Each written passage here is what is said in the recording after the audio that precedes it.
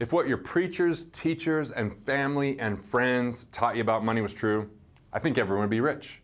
There are 9 specific myths that hold people back when it comes to money. It's time to break those. Myth number 7, spend as little on insurance as possible.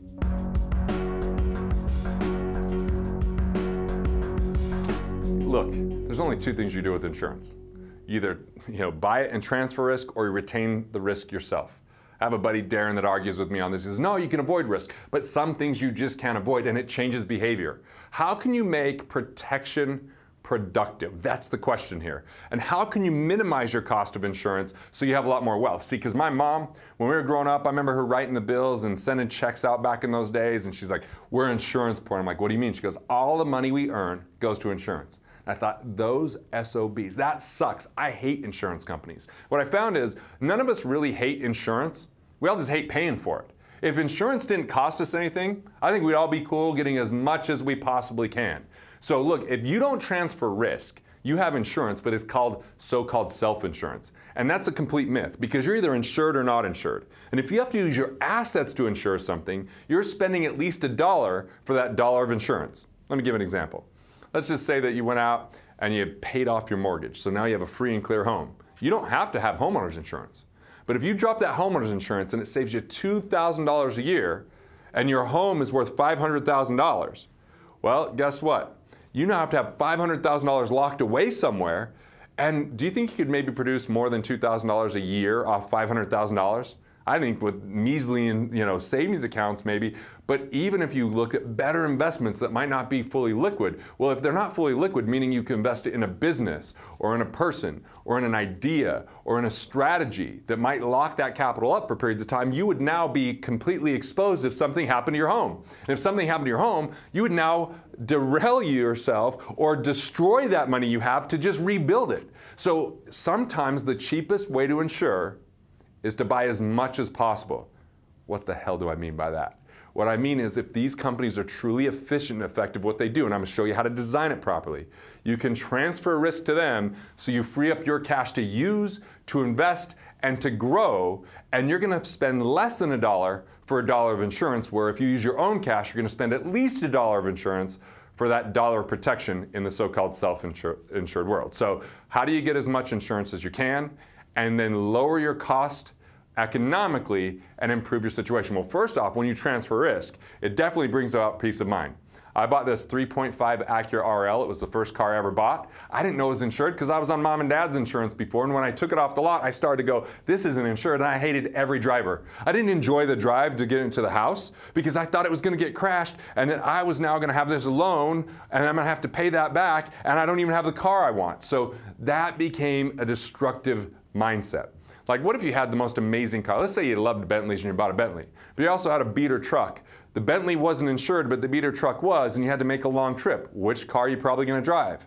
Well, you might be too worried about, hey, if something happens to my precious Bentley, then I'm screwed because it's not insured, so I guess I'll buy the beater truck. See, whether you claim on insurance or not, whether you have the incident or not, there is still value there. What I'm trying to do is free up your cash so it can be truly invested and grow instead of in this scarcity thinking, trying to minimize your cost of insurance and use your own cash. See, one moment of scarcity in your mind can crowd out prosperity thinking. When I was driving my car, what if I would have had my best financial idea, but instead I'm worried about every other driver?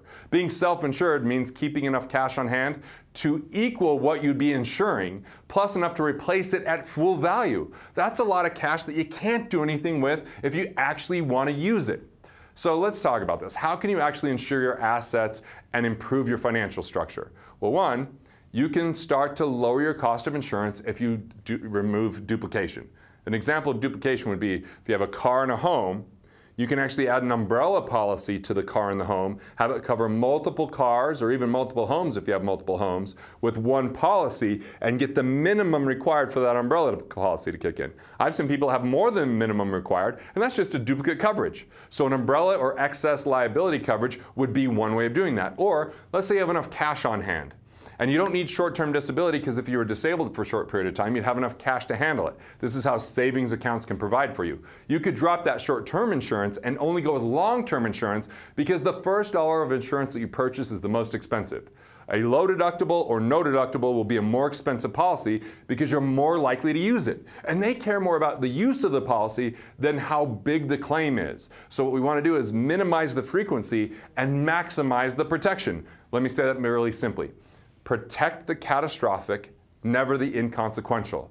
Take care of anything small by not having insurance. If it doesn't derail you or destroy you, if you can write a check for it and go to sleep that night, you don't have to worry about it. And then transfer all the catastrophic things because the least expensive dollar of insurance is the last dollar. Like $1 million umbrella might cost a couple $100 a year because the likelihood of tapping into that millionth dollar is really small. But a low deductible of $0 or $100 on a car might raise your premiums $50, $60, $70 a year because you're more likely to use it. So don't use insurance for things that you can handle on your own. Use it to protect your legacy, to protect your mindset, and to transfer major risk, not the minimum risks. So let's look at 3 ways to maximize insurance. One is understanding human life value versus property value. Property value are cars, their homes, are the things that we touch, right, and that we see. Human life value is human beings. That's disability, that's death, that's liability. See, human life value is usually underprotected, and property value is usually protected pretty well because it's pretty easy to see. But what's more valuable, you or your property? So start by human life value protection. So liability, disability, medical, and life insurance, but you want to get long-term elimination that you can afford, is have enough cash before the disability kicks in, right? Or umbrella policies that only have minimum limits of liability on the car and home when that kicks in so it's more efficient.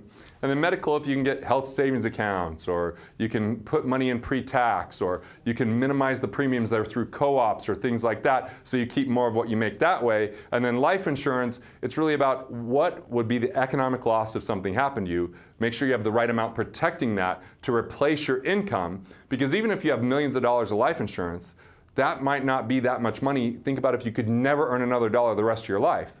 Would you be okay with how much life insurance you have being your entire way to fund that future? So how much would it take to make sure your heirs either can live the same lifestyle or even a better lifestyle? You can have caveats where they can't remarry and stuff like that and get the money, but you can have a little bit of control over that through a trust. Second thing is now you can look at protecting your assets. So your homeowner's insurance, right? Your car insurance, these types of things. You just want to make sure that you have the limits of liability even between the two, higher deductibles overall, so you're not paying too much, and that you have the replacement value with your homeowner's insurance. So if something happens, they replaced all the property at what it would cost to replace it, not the actual cash value. So replacement versus actual cash value. And get a video showing like everything you have as an inventory in the home. Keep it in the cloud or outside of the house, so if anything happens, you have proof of what you had, because I met with a doctor back in 2002 in Seattle, and he had a cabin burned down, had no documentation because it was brand new and there was an issue with how it was built, and so it took him forever to get that back. I had a video guy that had went and taken an inventory of all of his property, and when his apartment complex burned down, he was the first one to get the money back and got the most money back of anyone there because he had it documented. So insurance becomes permission for you to invest and utilize your money instead of having your money become your insurance in so-called self-insured. You're either insured or you're not insured. Insure the catastrophic, not the inconsequential, because if you have homeowner's insurance in this example, you can now go invest that money rather than using your money to protect your home. Use insurance for what it's meant for, as a permission slip to utilize your money. And then finally, insure the right things. Insure the right things. Don't insure things that you can write a check for that wouldn't infringe upon your mind and are inconsequential, because it's costly and it's unnecessary and it's inefficient. You know, you can learn a lot more about this because this chapter is a big deal. I've had very savvy financial people read this chapter and be like, oh, I never thought of insurance this way, of transferring risk and being permission to utilize my cash, or freeing up my mind so I can think more abundantly and not be in scarcity and fear and doubt and worry all the time. So you can learn more about this in Killing Sacred Cows. So ensuring the right things for you means learning what matters to you. You don't want to be stuck worrying about your assets and your life, when by simply ensuring those things could have taken care of that worry and eliminated that so you'd be more abundant. And start investing your time and energy in places that will bring you even greater returns as you become more of an investor rather than a Scrooge-like saver. Now you have the knowledge to transform your thoughts into profits and build the life that you love. If you want to learn more on this topic, check out my video on financial planning.